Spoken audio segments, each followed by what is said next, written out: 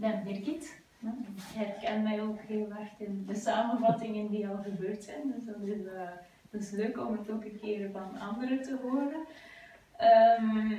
Ik denk dat ik voor mezelf een redelijk ambitieus of groot coachingsdoel gesteld had eigenlijk. Een beetje de twijfel op het kruispunt van een carrièrepad, keuzes maken en toch wel besef dat dat niet zo evident is, dat dat een grote vraag is die ik zelf al bij de eerste sessie ook in deelvragen had opgesplitst, die we dan één voor één aangegaan zijn.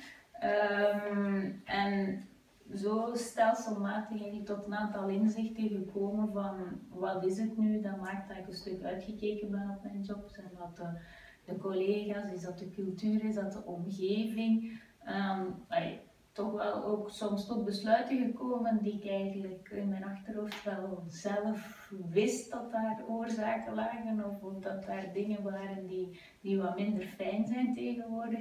Maar door dat dan te expliciteren of geconfronteerd te worden met de vraag van je coach van ja maar die dat dan nog een keer expliciet herhaalt en zegt en ik van ja eigenlijk ja het is wel waar. Onbewust wist ik dat wel, maar doordat daar dan een keer echt te horen geeft dat ook wel, ja, dus dat confronteert eigenlijk.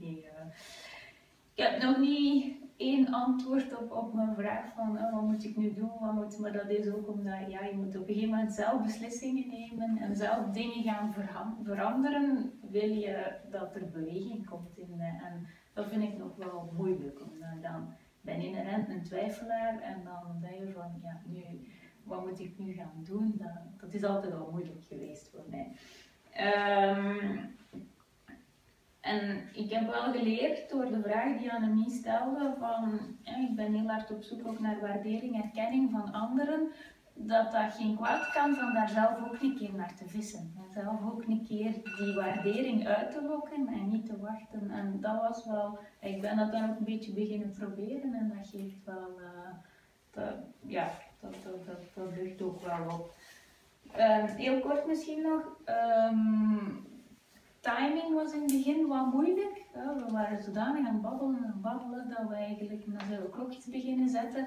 En nu hebben we zelf dat klokje niet meer nodig en krijgen we dat in een uur per gesprek gebokst zo, en dat lukt wel.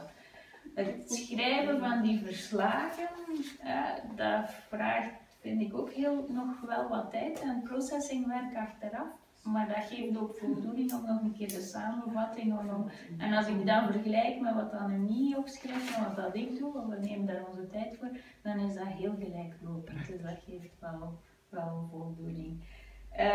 Hetzelfde leerpunt voor mezelf is dat ik moet durven onderbreken, terwijl ik heb nogal de neiging van de mensen laten babbelen, zeker als het dan over persoonlijke dingen gaat, van te blijven luisteren en er niet tussen te komen, maar ja, dan is je timing weer, dus dan